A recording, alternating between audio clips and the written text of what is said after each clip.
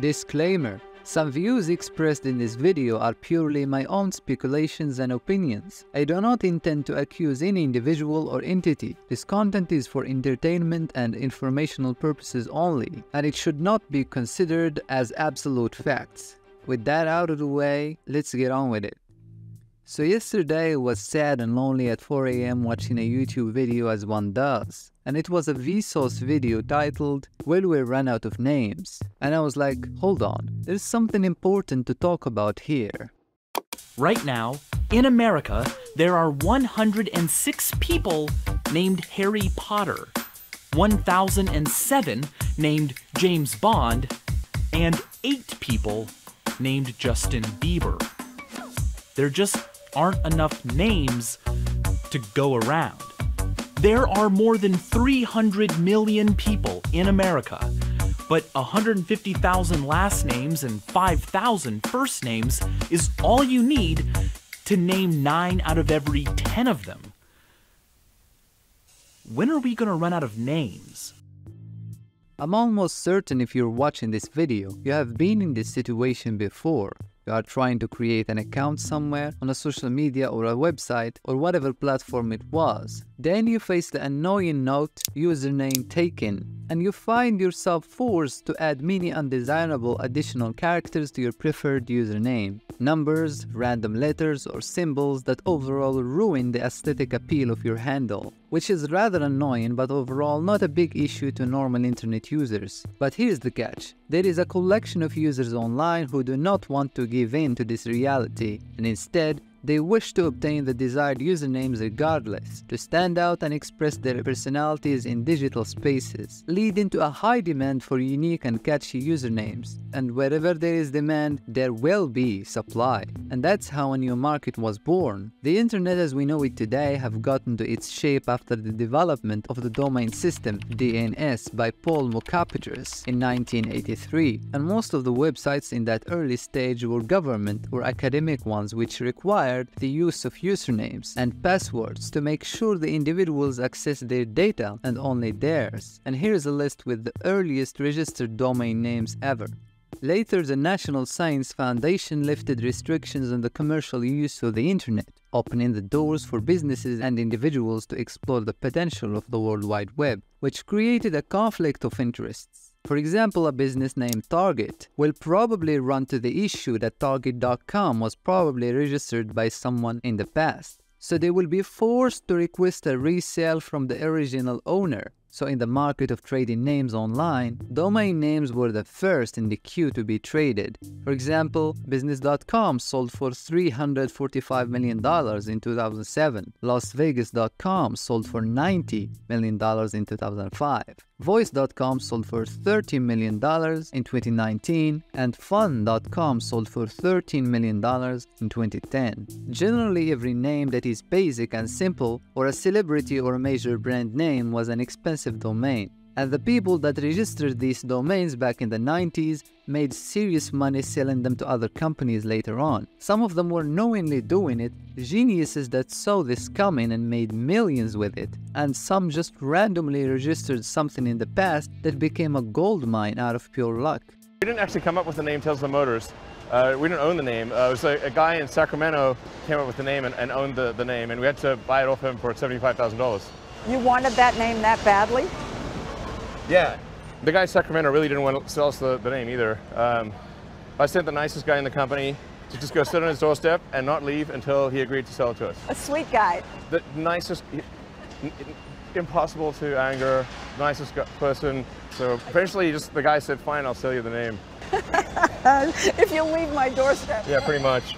Then later in 1997, 6degrees.com was founded, where users could create profiles, connect with friends, and post status updates. The platform required distinct usernames for easy identification and communication among users, the first form of social media as we know it today, and at its peak, it reached around 3.5 million users, which will make it nearly impossible to obtain usernames like John or @Black or @Veronica. These usernames that are easily remembered and naked without any additional characters are always the first to be claimed. With the rise of social media platforms and online gaming communities, individuals started realizing the value of short and memorable usernames, and when Facebook, Twitter, Snapchat, and Instagram appeared, the concept of OG usernames gained traction, referring to usernames created early on a platform, making them rare and desirable, and extremely expensive.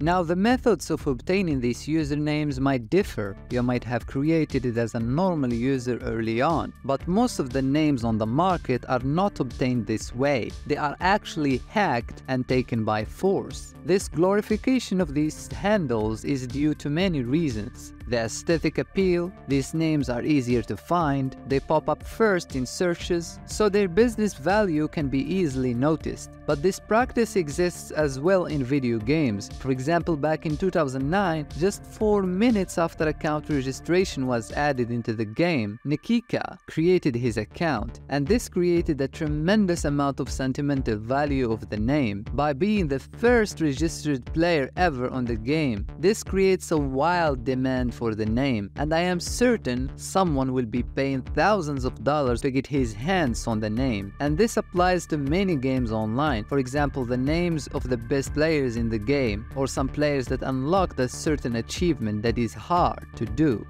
Hi, this is Lizzie. I was in Asheville, North Carolina for Labor Day weekend vacation. I think I was in the car and I wanted to Snapchat something. I'm pretty sure that I wanted to Snapchat a brewery that I was passing and send it to my brother because we had been there before.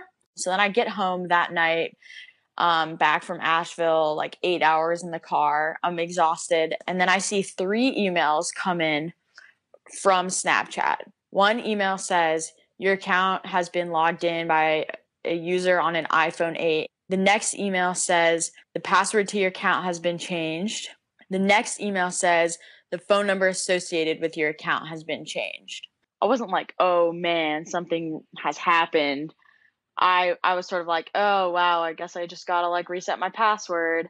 But then at that very moment that I'm sort of starting to like process that, I get text messages. Lizzie gets these text messages, not through Snapchat, but through her phone. And the first one says, yo, if you try to touch Snapchat Lizard or do anything, you're fucked. I'm just warning you. So Lizzie reports to Snapchat that her account's been hacked. She's getting threats from the person who took it. And they actually get the account back to her pretty quickly. The problem is that when she gets it back, all of her contacts are deleted and her archived photos are gone. So I told Lizzie I'd try and figure out who's behind this whole thing and just like help her get some peace of mind. So I go to the Twitter of this specific person. Yeah. And the Twitter account is twitter.com/Hades. Like hell? Yeah. Their Instagram is instagram.com/fuck. And so at this point, I'm thinking, this is a person who goes by the name Maxime, who just has like a bunch of boutique-y usernames on different social media platforms that are probably really hard to get. And I think that's why he would have targeted Lizzie, because her Snapchat handle is Lizard. Lizzie's story is unfortunately all too common for legitimate owners of UG usernames. Many may have experienced some of these wild situations, as some of them don't even realize they are sitting on an asset that's potentially worth hundreds, thousands, or even tens of thousands of dollars, or that they're prime targets for account takeover attacks, or in our coming story, some have faced way unfortunate outcomes. On News 2 at 4, we told you about a victim who found himself in the middle of a swatting call after he refused to give up his Twitter handle.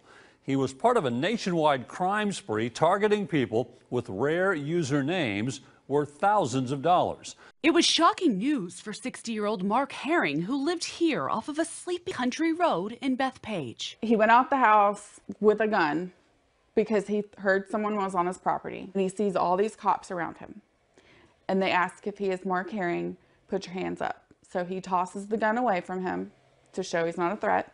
Hands up. A full response from authorities faced the innocent grandfather who died minutes later. I believe that he was scared to death, and that is what caused his heart attack. This relentless hunt for these usernames shows that there is a real reward flipping them for the normal people and also for the hackers. Yet, some people refuse to sell their handles, even after being offered thousands of dollars. In 2018, Germany-based IT specialist Mark Douglas, known as @M on Twitter, turned down $15,000 for his beloved ID, saying, "Honestly, I just can't quit part with it. First come, first served, I guess." And also the photographer, Gene X Wang, or @X, said no to multiple offers ranging between 10K and 40K because he didn't think they were legit. And after all, back in 2018, this practice was banned by Twitter, and people that jump on famous handles hoping for a checkout from a celebrity were simply robbed of their inactive accounts and they get handed to their proper owners. The practice violates the company's username squatting policy, which does not allow users to buy and sell handles at all. But funny enough, fast forward to 2023, Twitter under Elon Musk decided to raise the revenue of the company, so they started by firing 80% of the workforce, which consisted of 6,500 employees, since their efforts were deemed as disposable. Then they started selling blue ticks for $8 a month, which honestly kind of defeats the purpose of a blue tick. But whatever, it's their company, right? Then something weird happened, something relevant to our story. Elon Musk throwing more up against the Twitter wall and just seeing if it sticks. The latest proposal outlined in the New York Times has Twitter considering selling usernames to generate some new revenue.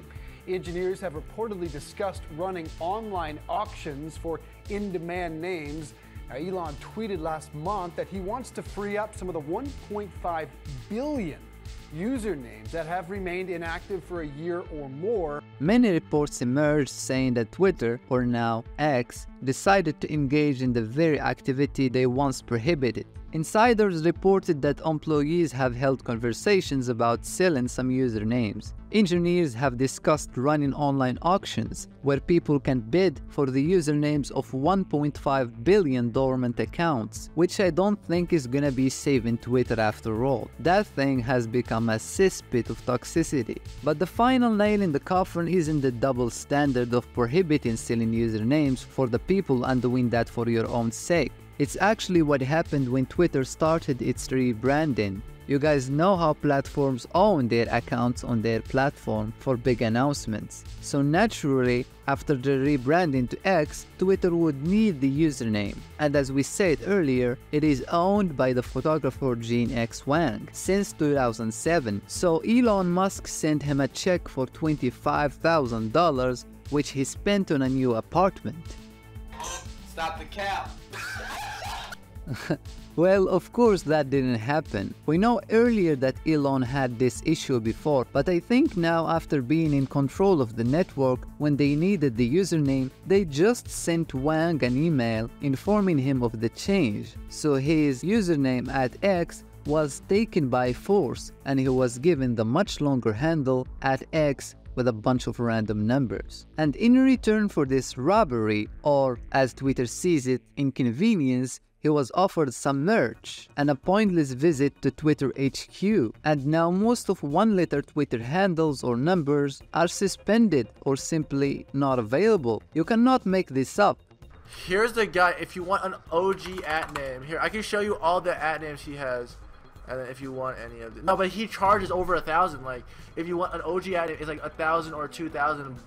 But he just sold me rice for really cheap. But his shit is like really expensive, so keep that in mind, alright? Like, his shit is really expensive. Then Telegram joins the party in late 2022. It announces the launch of Fragment, a marketplace for buying, selling, privately trading and auctioning what it calls collectible usernames. And let me tell you, the method of payment in this decentralized market isn't Bitcoin or any requested method by the seller's own terms. It is TON, a cryptocurrency previously developed by Telegram back in 2020. And some of the most expensive usernames sold on the platform were Muse, sold for $2.4 million, Auto, sold for $2.1 million, and Bank, sold for $2 million.